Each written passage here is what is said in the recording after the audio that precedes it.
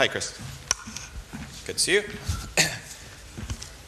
So from early seed capital to something a bit different. Very much different. Yeah. So Intel as a company, it's interesting. I was seeing the announcement that Sean Maloney moving here, a very senior focus for the company. On the capital side too, you guys have been very busy here. And what differences in your approach do you see, obviously, in the U.S. market to China for Intel So maybe Capital? a little bit background on Intel Capital. Intel Capital, I guess everybody knows this is probably one of the largest corporate venture in the world. We've been invested for almost 17, 18 years now. We're starting from 1994. And actually, just a few days ago, our President Arvin announced we invest more than 10 billion globally since we started. But anyhow, what I want to say is in China, we pretty much just like pretty much every other VC or PE firm, we operate by the financial returns. However, we do try to support Intel if there's anything that we can help by leveraging Intel's strengths to support the portfolio company. That's our offer. So which sectors, we break it down, how do you look at the world Typical here? TMT. Actually, we even do e-commerce, and that's not really anything directly related to Intel, but still some server in the behind. So right, it sells chips and services. So you've maybe heard some of the other panelists' views on bubble and things like that. Do you have any particular gut feel about where we are right now? I mean, the public markets versus, we're talking more about the private markets. So Right, absolutely. So mostly private market because that's where I work with. We actually visit a few economists in China just last month. We tried to do that because we try to understand whether there's really a bubble. The finding is our conclusion, I would say. Our conclusion is, it might be some correction, but it sounds like the government going to control the economy growth to a certain degree, right? And therefore, it won't be like a typical capitalist market. You had a crash, things like that. You wouldn't. It's a soft landing, right? Yeah. So it seems to be reasonable. Now, for investor, mostly we try to be disciplined and cautious on the evaluation. That's typical.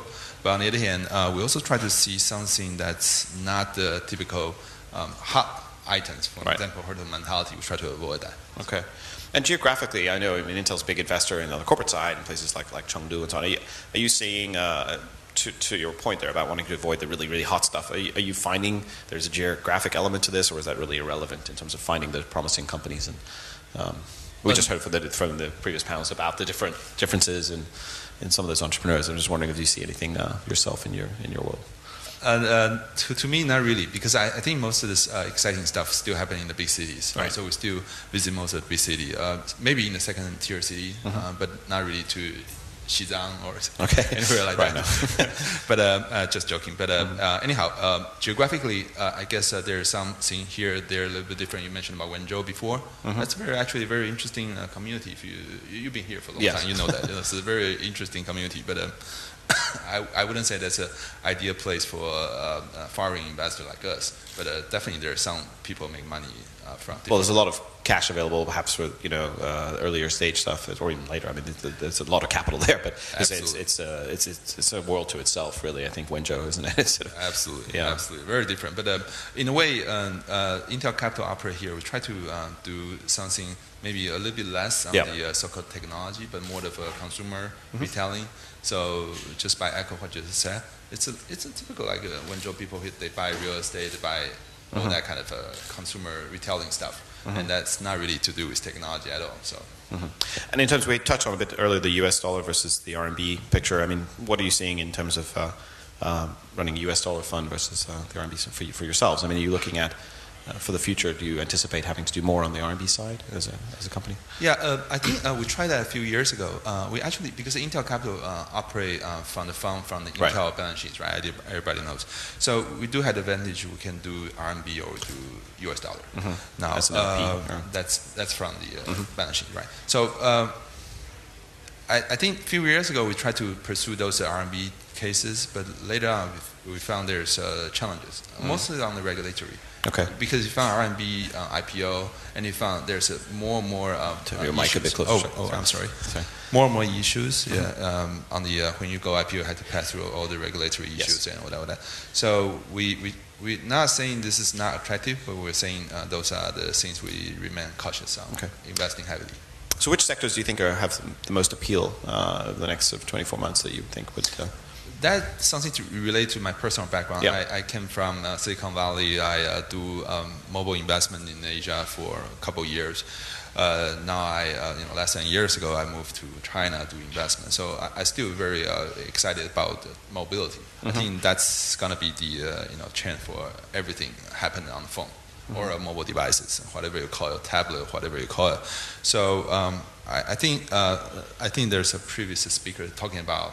There's challenges mostly from the infrastructure provider. I'm talking about service provider, right? Especially maybe in China, there's a lot of the challenges, which I think I knew deeply about them. I think the issue is who really provide the value to the consumer. Everybody want to be the gatekeepers, right? So as long as there's a business model that can help to smooth out that challenges between the different value provider, you call it, then I think there's a business model can come up. That's what I believe. Are you seeing anything in the area of machine-to-machine automation, or are you still very much a kind of consumer mobile sort of flavor investment? I look at quite a few end-to-end stuff.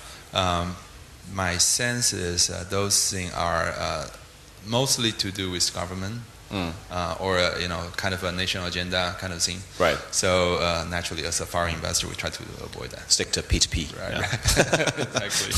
So outside of mobile, I mean, what in terms of like cloud and other things, what views do you have? There's so much hype around that. What do you think? Yeah. Cloud now become what is cloud? Even inside of Intel, we're asking us, what is cloud? Everybody come up with different answers.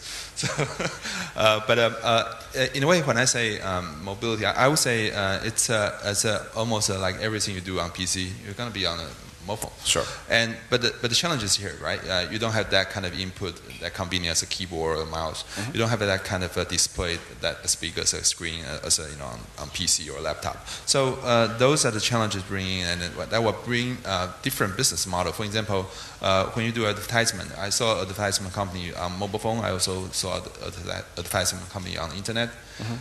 They came different approach. I think on the internet they try to make sure there's a precision on where you target the customer will be. Right. But on the mobile phone, they try to see how you can make the best display to the target audience. That's a second. It's a different degree of issues. So I would say they all have their different perspective. They're all very interesting to me.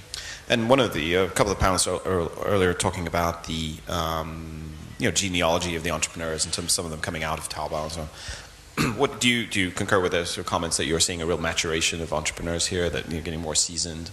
Are those the people you want to back, or are you still looking for people kind of first-time entrepreneurs?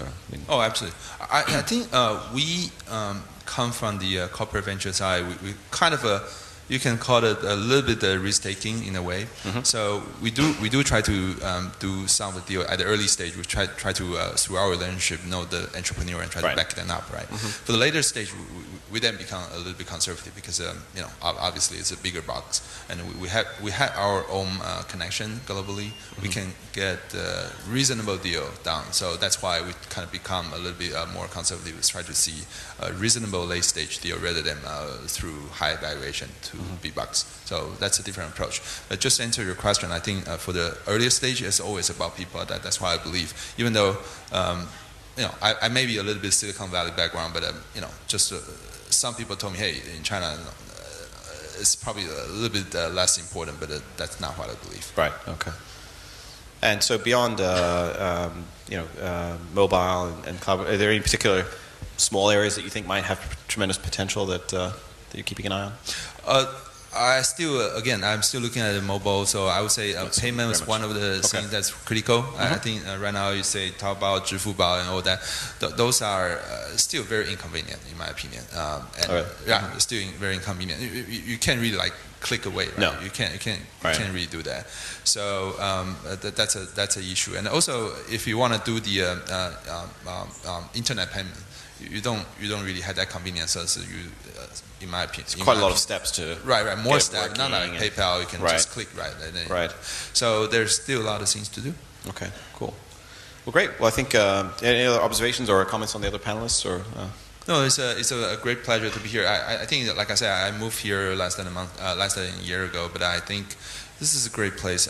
Just a little bit note the correction. Yes. I vividly remember when I made an investment in Silicon Valley around 2000 to 2002. Okay. Those are really the chilly winter time for venture capitalists. Yes. My most successful company all came from that period. Interesting. So I would say I actually look for some correction, and then we made the investment and support the entrepreneur to make success in the future. That's what I look for too. I hope we can burst the bubble here today, though. Thank you. Okay. Great. Well, thank you very much for your time. Thank you. Thanks for, okay.